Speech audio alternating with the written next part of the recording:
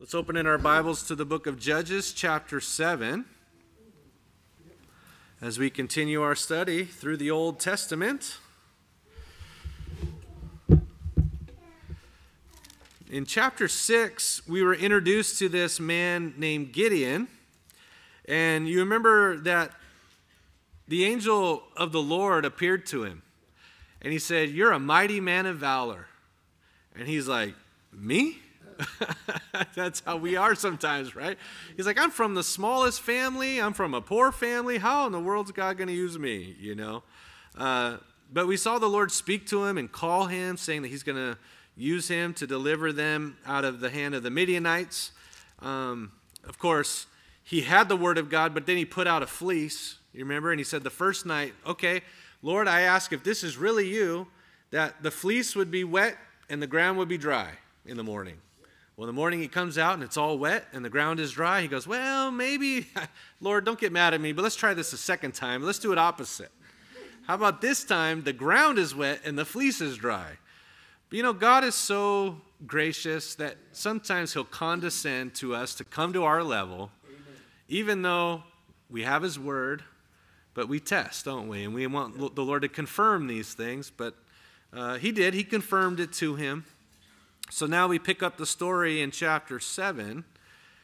Then Jerubbaal, that's the name that was given to him, because I don't know if you remember, but back in chapter 6, that the Lord told him, "I want you to get rid of the idols in your house." And he got rid of the idol of Baal in the middle of the night, and of course it stirred up this whole thing. And so his dad stood up for him, and but it was a test of Gideon's faith. But they renamed him Jerubbaal, like the one who's let's see, what does it mean again? I have it written down here. It means the Baal fighter, or let Baal argue. So he's the Baal fighter, and you see that in chapter 6 verse 32. You know, therefore on that day he called him Jerubbaal, the Baal fighter, saying, "Let Baal plead against him because he has thrown down the altar." So that's his name, his nickname. So as you get into chapter 7, this is still Gideon. Then Jerubbaal, who is Gideon, he tells you again there, and all the people that were with him rose up early and pitched beside the well of Harod, so that the host of the Midianites were on the north side of them by the hill of Moreh in the valley. Now this is the Jezreel Valley. This is like kind of in the north. It's a main valley that goes through the land of Israel. And you notice there the host of the Midianites on the north. He doesn't tell you right here, but if you flip ahead to chapter 8, verse 10, he tells you how many Midianites there are at the very end of that verse. Well, let's see, there was 15,000 men, all that were left of the host of the children of the east, of the Midianites, for there fell 120,000 men that drew the sword. So there's 135,000 Midianites. Men. That's a big army, right? That's a big battle. So there to the north. So here's Gideon. He has the word of the Lord. It's been confirmed to him that the Lord's going to use him to deliver them out of the hand of the Midianites. He's the judge that God is raising up.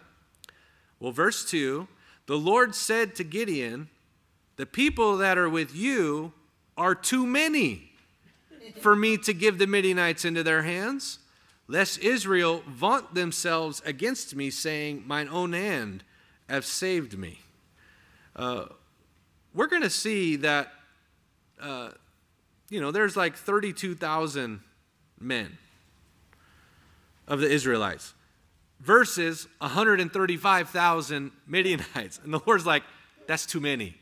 Wait, what? Too many? And he tells them why. Because even against those odds, they would still take the credit if they win. Isn't that how we are sometimes? You know, I know it's just me, but, little old me, but, if this happens, then, maybe there's something special about me, But nope, there's too many. And God is so gracious that he's like, I'm not going to let them take the credit. So in verse 3, he says, "Now therefore go to proclaim in the ears of the people, saying, Whosoever is fearful and afraid, Let him return and depart early from Mount Gilead. And there return of the people 22,000, and there remain 10,000. Okay, so here's the first reduction. And here's the qualification. If you're fearful or afraid, go home. How many went home? Most of the army. 22,000. 10,000 are left. Why do you think the Lord told him that? Why do you think the Lord wants them to get rid of those that are fearful? We'll go over to Deuteronomy. Turn over, hold your finger here. Go to Deuteronomy 20, verse 8. He told them in the law something that when you go into battle, here's something to observe. Deuteronomy 20, verse 8.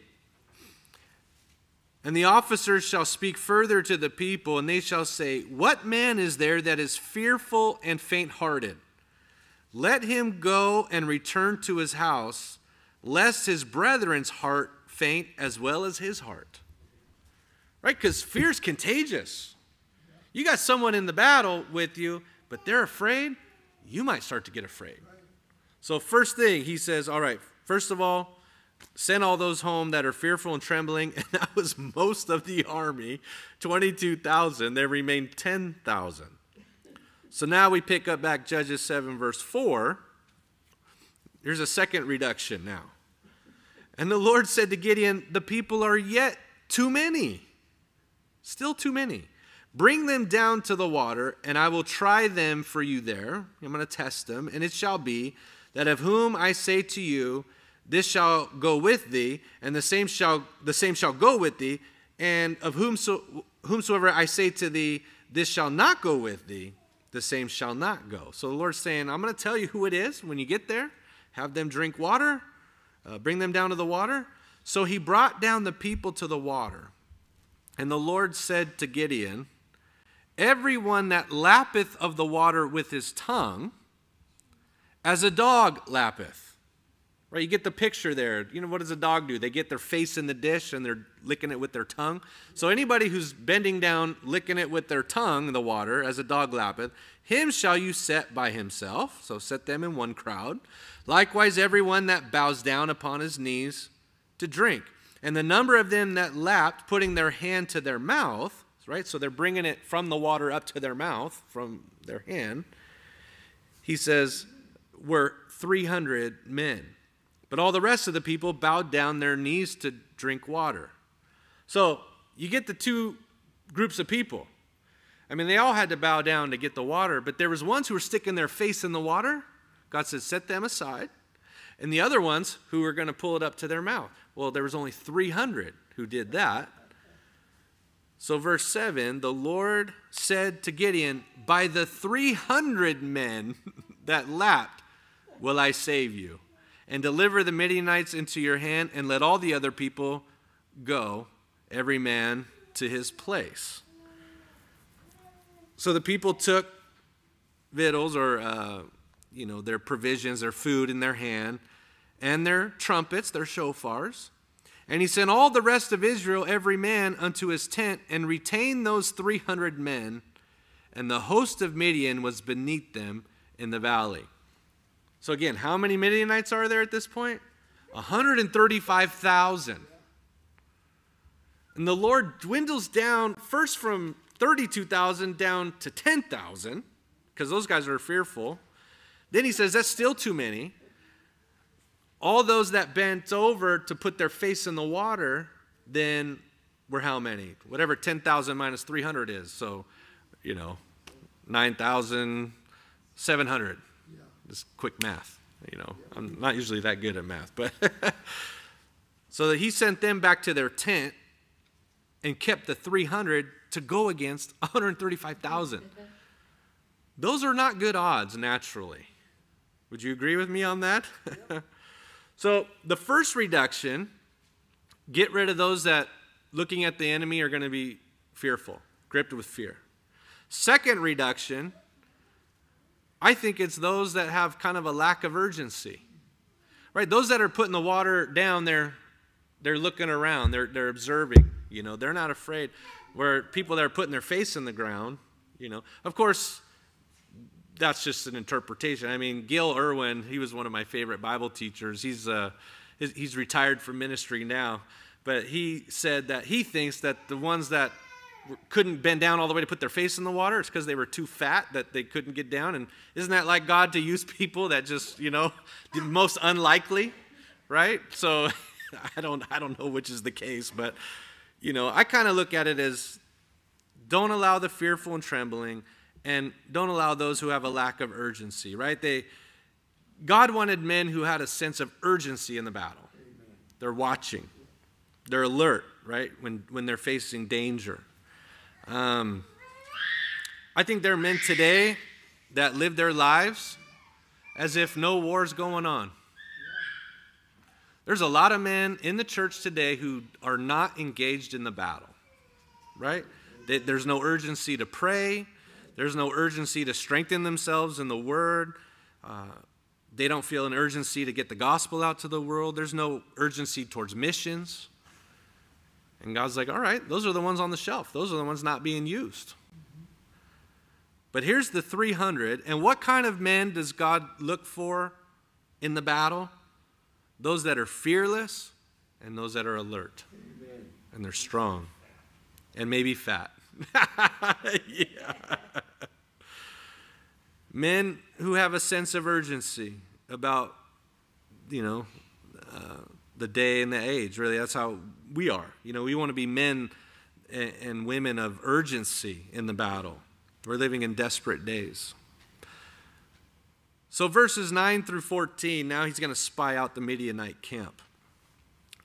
It came to pass the same night, the Lord said to him, arise, get thee down to the host. So go down to the army, for I have delivered it into your hand. But, now he's talking to Gideon. He says, but if you fear to go down, go thou with Phurah, or Purah, however you say it, thy servant down to the host. So take this guy with you, and you shall hear what they say, and afterwards shall your hands be strengthened to go down to the host. Right, so the Lord gives him a little encouragement. Hey, Gideon, if you're a little bit afraid, if you're a little scared, go down there and take your friend with you, and you're going to see something that's going to strengthen your faith. Amen. So what does Gideon do? Then went he down with Phurah. So what does that show you about Gideon? He's afraid. So just because somebody is a leader doesn't mean they're not necessarily afraid. But isn't it interesting that God sent all the guys home who were afraid except Gideon? Because Gideon's a mighty man of valor, even though he's not quite there yet. The Lord knows that that's what he's going to be. Well, he went down with Phurah, his servant, unto the outside of the armed men that were in the host. And the Midianites and the Amalekites and all the children of the east, so here's this confederation, right? They lay along in the valley like grasshoppers for multitude. I mean, it looks like this whole swarm of locusts or grasshoppers. And their camels were without number as the sand by the seaside for multitude. Don't you love how the Lord sets things up sometimes? He's setting it up to show that it is impossible for them to take the credit. I mean, Gideon's looking at the army like, man, there's so many camels, I can't even count them. More than the sand of the sea. And the multitude, they're like this whole group of grasshoppers for multitude. Verse 13, when Gideon was come, behold, there was a man that told a dream to his fellow. So here's one of the soldiers talking to the other guy and said, behold, I dreamed a dream. And lo, a cake of barley bread tumbled in the host of Midian. A little bit of barley bread, like poor man's food, nothing. Came into the camp of the host of Midian and came unto a tent and smote it that it fell and overturned it that the tent lay along. I mean, it just came and wiped out this tent. And his fellow answered and said, this is nothing else save the sword of Gideon, the son of Joash, a man of Israel. For into his hand has God delivered Midian and all the host. So there's this dream. Gideon's eavesdropping. He hears the interpretation of the dream. Oh, that's the sword of Gideon. He's probably thinking, how did this guy hear about me? except that he's just from this small family. But somehow this guy has the interpretation of this dream. So verse 15, and so it was so, when Gideon heard the telling of the dream and the interpretation thereof, that he worshiped. He just got on his face and returned unto the host of Israel and said, arise, for the Lord has delivered into your hand the host of Midian. See, now his faith is built up. He's been testing the Lord, asking for signs, has the word of the Lord. Finally, the Lord's like, if you're scared, go down. I'll give you one more help. That's how the Lord is, though. He condescends to us. He helps us in our weaknesses. Was it the right thing that he was afraid? He shouldn't have been afraid because he had the word of God. But God still, in his love and his mercy and grace, condescended down. And I just love that about the Lord. That even in our weaknesses, he knows our frame. He knows we're but dust, and he helps us anyway. So he just falls on his face before the Lord, tells him, arise, the Lord has delivered into your hand the host of Midian. And he divided the 300 men. These must be some, manly men, right? They're not afraid. 300 against 135,000? That to me shows their faith, because they're willing to go against all odds to obey the Lord. Those are the kind of guys I want to go to battle with, and those are the guys that I appreciate. So he divided the 300 men into 3 companies, so 100 each, and he put a trumpet, a shofar, in every man's hand. So he passed out 300 shofars with empty pitchers and lamps within the pitchers. So they're holding these little pitchers, little bowls, and they're putting the lamp inside of it, probably kind of covering the light because it's going to be dark, and you'll see what his plan is here. And he said to them, look on me and do likewise. All right, guys, follow my example. This is what I want you to do. Behold, when I come to the outside of the camp, it shall be that as I do, so shall you do. You guys copy what I'm doing. When I blow with the trumpet, I and all that are with me, so my group of 100, then you blow the trumpets also on every side of all the camp and say, the sword of Jehovah and of Gideon. So Gideon and the 100 men that were with him came to the outside of the camp in the beginning of the middle watch. Now, the first watch, it was 6 p.m. to 10 p.m. The second watch was 10 p.m. to 2 a.m. And then you had the third watch, which was 2 a.m. to 6 a.m. So the second watch, that time between 10 and 2, 10 p.m. and 2 a.m., at the beginning of it, so we're talking 10 o'clock at night, right, when it's like the darkest, getting darkest in the middle of the night. And they had but newly set the watch, right? So here come the guards for the meeting. They're changing the guard at that time, so their eyes aren't quite adjusted yet to the dark and all that. And so he sets them up. They blew the trumpets, broke the pitchers that were in their hands, like so 300 people smashing it, and the 3 companies blew the trumpets and break the pitchers. Whoop, dropped my phone. And the trumpets in their right hands to blow withal. Thank you. And they cried, the sword of the Lord and of Gideon. Now you're talking psychological warfare. It's dark. These guys, their eyes aren't adjusted yet. They're all blowing shofar. They throw the pitchers down. Everything's breaking. Then they see all the lights, the candles, and they're surrounded. They're thinking, uh-oh, like we're outnumbered. So what happens? Verse 21. And they stood every man in his place round about the camp. And all the hosts ran and cried and fled. 135,000 people. Like, this is chaos, right? This is, oh man. I would have loved to see this. They need to make a movie about this. And the 300 blew the trumpets, And the Lord, I love this, the Lord set every man's sword against his fellow, even throughout all the hosts. I mean, they're all confused because the Lord now is having everybody do the civil war happening. And the hosts fled to Beshita in Zerath and to the border of Abel Meholah unto Tabath. So they flee. They actually at this point now cross the Jordan River to the east side. So now they're in the Transjordan area. And the men of Israel gathered themselves together out of Naphtali, out of Asher, and out of Manasseh, and pursued after the Midianites. And Gideon sent messengers throughout all Mount Ephraim. So here's some of the tribes now getting involved, right? Naphtali, Asher, Manasseh, they pursue after them.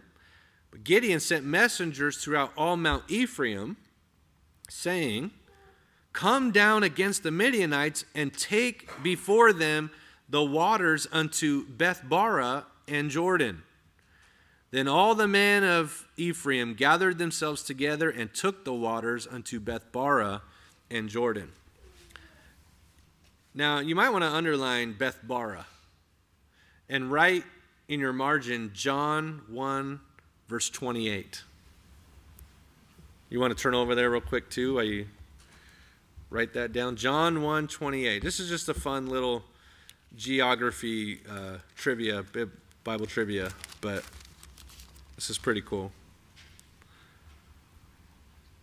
This is when John the Baptist was baptizing. And you remember Jesus got baptized, or he was going to be baptized. But where was John baptizing? Yep, but look at verse 28. These things were done in Bethbara beyond Jordan. Bethbara, it means the place of the ford. This is where John was baptizing in the future, but this is where Ephraim went down to Bethbara, Jordan, to take control so that the Midianites don't get away. So they're blocking them in so that they can't flee. So that was just a little Bible trivia for you, Bethbara. So if we ever get to go to Israel, we'll find this place and we'll point it out to you. So back to Judges 7:25. And they took two princes. So the tribe of Ephraim, they block it. They took two princes of the Midianites, Oreb and Zeb. Oreb, his name means raven. Zeb means wolf. They're kind of scary dudes, right? That guy's a raven. That guy's a wolf, right? And they slew Oreb upon the rock Oreb, which evidently was named after they killed him. They commemorated it by calling it the rock Oreb. And Zeb they slew at the winepress of Zeb. So that place got named after him too, because he got killed there. And pursued Midian and brought the heads of Oreb and Zeb to Gideon on the other side of Jordan. So Ephraim catches these two guys. These are the princes, the kings. They take their heads and deliver them to Gideon. Wow. So that happened at Bethbara. So there you go. Later on, Jesus gets baptized there. But now you get to chapter 8. And the men of Ephraim said to him, "Why have you served us thus? Like, why have you done this, that you did not call us when you went to fight with the Midianites?" And they did chide with him sharply. So the Ephraimites get upset with Gideon. How come you didn't call us to go down and fight until later? Like, why are you having us come be just reinforcements? Why didn't you call us to come down? And he said to them, "What have I done now in comparison of you?" Gideon gets real diplomatic here. Well, what did I do really compared to you guys? Is not the gleaning of the grapes of Ephraim better than the vintage of Abiezer? Basically what he's saying is, the little bit that you guys got was better than anything I got or I did. You guys got the heads of the kings. So that's not really, really a few grapes, that's better than having the whole vineyard and not having as much impact. It's basically, he's buttering them up, basically. You guys did the main thing there, getting the kings. God has delivered into your hands the princes of Midian, Oreb and Zeb, and what was I able to do in comparison of you?" Then their anger was abated toward him when he had said that. So they're like, all right, and I think here's a perfect example of Proverbs 15, verse 1, where it says that a soft answer turns away wrath. Sometimes in wisdom, you just need to, not fight with people, just give them a soft answer and make it kind of just calm down, And that's what Gideon did. Well, verse 4, Gideon came to Jordan and passed over. So now he's on the east side, right? The Transjordan part. He and the 300 men that were with him, faint, yet pursuing. So they're tired. They've been battling. But they're still following. They're still pursuing. And isn't that something? Not one of them died? That's crazy, huh? That's so that the Lord gets all the glory for it. Well, he said to the men of Sukkoth, "Give, I pray you, loaves of bread unto the people that follow me. For they be faint, and I am pursuing after Zebah and Zalmunna, kings of Midian." So here's the kings of Midian, that are there, Zebah and Zalmunna. So he's asking them for help. Can you guys feed my guys? Can you feed my army? And the princes of Sukkoth said, "Are the hands of Zebah and Zalmunna now in your hand, that we should give bread to your army?" And if you're taking notes, Zebah means, can't even read my own writing now. Slay. Oh, my eyes are, I'm getting old, guys. Let me zoom in on this. Sorry. I had it in my notes, but slay or sacrifice. That's it. Let me see what Zalmunna means. How do I get up in there? Shade or phantom. So again, those are kind of crazy names, right? Go get slay or slaughter and phantom, shade.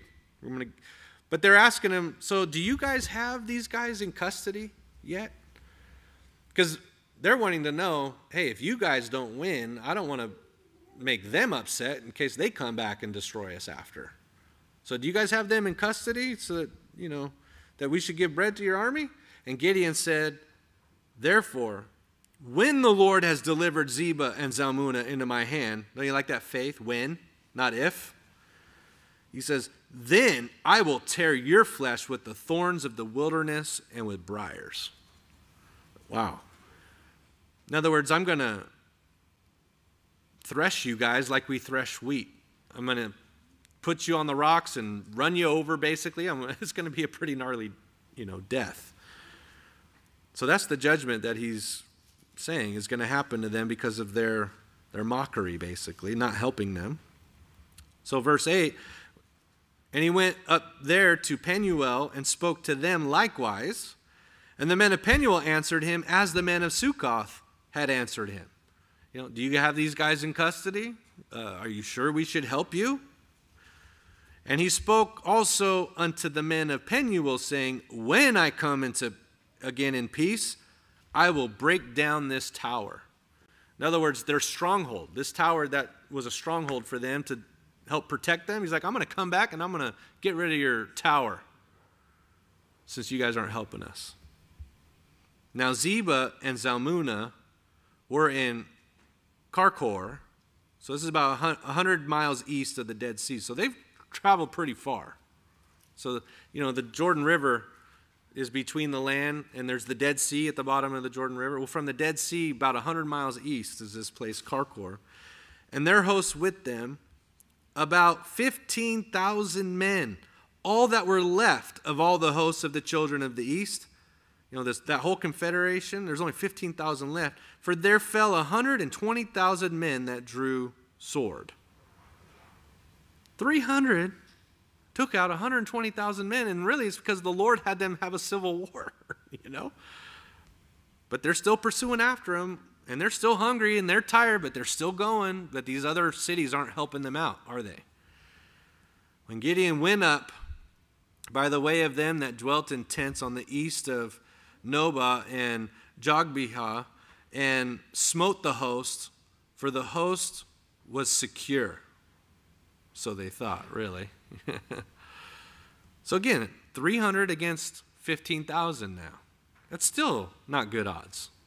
Well, they're hiding. And when Zebah and Zalmunna fled, he pursued after them and took the two kings of Midian, Zebah and Zalmunna, and discomfited them. Or literally, he terrified them. Wouldn't you be terrified? You saw this guy and his army take out so many people. And there was already rumors, from the dream and all this stuff that had happened. They're terrified.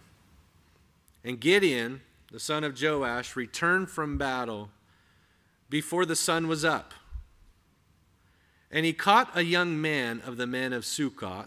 So he goes back to that city. And he catches one of the young men and inquired of him. So he's asking him questions. And he described to him the princes of Sukkot and the elders thereof, even 77 men. So you picture it. He comes back to the city, catches the young guy, and goes, hey man, who are the elders of this city? Who are the ones in charge? And he described to him these 77 men who are the elders, the leaders of the city. And he came to the men of Sukkoth and said, behold, Zebah and Zalmunna, with whom you did upbraid me, saying, are the hands of Zebah and Zalmunna now in your hand, that we should give bread to the men that are weary? And he took the elders of the city and thorns of the wilderness and briars, and with them he taught the men of Sukkot. He taught them.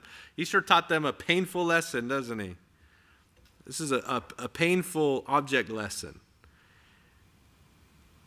Because he kills them. This is what happens when you don't help the servants of the Lord, is what he's basically saying. You're not willing to jump in and help, the people of God? All right, here's your punishment. And, verse 17, he beat down the tower of Penuel and slew the men of the city. So he wipes them out too. That's pretty gnarly, isn't it? Then said he to Zebah and Zalmunna, what manner of men were they whom you slew at Tabor? So evidently these guys there at Mount Tabor, they killed some guys, some men in that area. And he says, what manner of men were they? And they answered, as you are, so were they. Each one resembled the children of a king. In other words, they looked like royalty. And he said, they were my brethren, even the sons of my mother. As the Lord liveth, if you had saved them alive, I wouldn't slay you. Like if you would have spared them, I wouldn't kill you right now. And he said unto Jether, his firstborn, so this is Gideon's son, get up and slay them. But the youth drew not his sword, for he feared, because he was yet a youth. You see, so Gideon, he's got the right as avenger of blood because they killed his family. So he's got the right. So he wants, I think, train up his young son, his teenager probably, this young man, and says, okay, I want you to take the right, and I want you to do it. And he's like, no, I can't do it, Dad. I'm too young. I'm too afraid. I haven't killed anybody yet, Then Zebah and Zalmunna said, rise thou and fall upon us. And, I think one reason, too, Gideon wanted his son to do it was because that would be so shameful for these two kings to be killed by a youth. He's not even a man of war. He's just a kid. So they're like, rise, fall upon us, for as the man is, so is his strength. So they're actually kind of provoking. And Gideon arose and slew Zebah and Zalmunna and took away the ornaments that were on their camels' necks. This word ornaments, or the crescents, literally, these were like crescent-shaped jewelry that they had. So they were like moon-shaped ornaments, and we kind of know that too from Isaiah 3, verse 10 or 18, I can't remember, but in Isaiah it mentions this, uses the same word. So he just kills them, takes their stuff. Verse 22, then the men of Israel said to Gideon, rule thou over us, both thou and thy son and thy son's sons also, for you have delivered us from the hand of Midian. So basically, they're asking him, we want you to be our king. And we'll let it go down to your sons and your sons' sons. You rule over us, be our king. And Gideon said to them, I will not rule over you, neither shall my son rule over you. The Lord shall rule over you. In other words, no, we're not going to have a monarchy. We're a theocracy. Right? We know what a democracy is. It's where people vote. It's the rule of the people, right? Democracy. Theos, God, theocracy, God ruled instead of people ruled. So God, at this time, even with Moses, with Joshua, now with the judges, it's a theocracy. The Lord is ruling. He doesn't want there to be a king at this point. Now, eventually, he'll appoint a king. He intended David to be the king. Saul ends up becoming the first king because of the people. When you get to 1 Samuel, they talk about that. But Gideon's like, no, I'm not going to rule over you. My son's not going to rule over you. The Lord, Jehovah, shall rule over you. And Gideon said to them, I would desire a request of you, that you would give me every man the earrings of his prey. For they had golden earrings because they were Ishmaelites. So they got a lot of the spoils. It was gold. And they answered, we will willingly give them. And they spread a garment and did cast therein every man the earrings of his prey. And the weight of the golden earrings that he requested was 1,700 shekels of gold. That's a lot of gold. That's heavy. Beside the ornaments and collars and the purple raiment that was on the kings of Midian, and beside the chains that were about their camels' necks. So they're giving him all kinds of stuff. And Gideon made an ephod thereof, and put it in his city, even in Ophrah, and all Israel went there a-whoring after it, which thing became a snare to Gideon and to his house. So Gideon kind of makes this quasi-priestly ephod. We're not exactly sure what it looked like. Some scholars speculate that he probably made it to look like the high priest's ephod, with all the gold and everything. And what happened, though, is that it kind of became a monument where now people are coming from all over Israel to kind of worship this object because look what Gideon did. So it's kind of, he's kind of a mixed bag. Like, he's a mighty man of valor. The Lord raised him up and used him, and he's right in saying, I'm not going to be your king. The Lord's going to rule over you. But then he kind of does something foolish here and makes this almost kind of like a monument where people are coming to worship it. He already destroyed an idol in his house, Baal, but now there's this other thing now of worship, and it becomes a snare unto him and to his house. Verse 28. Thus was Midian subdued before the children of Israel, so that they lifted up their heads no more. After this, the Midianites aren't a problem for Israel. They don't lift up their heads anymore. You don't hear about them throughout the rest of history. And the country was in quietness 40 years in the days of Gideon. Right, so here's that pattern, right? They fall into idolatry. God raises up a judge to deliver them. They come back to the Lord. Then everything's fine while the judge is alive, except with Gideon, there is a little compromise in that they're coming to worship the ephod. And it's a snare to him. But at least there's no war. It's quiet for 40 years. When you get to chapter 9, you see that one of his sons, though, does assume a throne. He tries to become a king, and it causes all kinds of problems. But verse 29, this speaks now of the judgeship of Gideon. And Jerubbaal, the son of Joash, went and dwelt in his own house. And Gideon had 70 sons of his body begotten. So he's got 70 sons, for he had many wives. That is a lot of kids. Christmas, Thanksgiving, I mean, that would get crazy. Hopefully all their kids aren't in December like mine, you know? Like, that would be crazy, wouldn't it? And January 2nd. Might as well be December, right, say? And his concubine that was in Shechem, she also bare him a son, whose name he called Abimelech. Now this is where it's going to get tricky in chapter 9. The name Abimelech means my father is king. Here's a compromise, because he said, I'm not going to be your king, and my sons aren't going to be your king. But he names his kid, my father is king. Because notice, he called him Abimelech. Not her, he did. Isn't that interesting? It's kind of a compromise there. And Gideon, the son of Joash, died in a good old age and was buried in the sepulchre of Joash's father in Ophrah of the Abiezrites. And it came to pass, as soon as Gideon was dead, notice that qualifier, as soon as he was dead, that the children of Israel turned again and went a-whoring after Balaam and made Baal-berith their god. And that's going to come up in chapter 9, verse 46.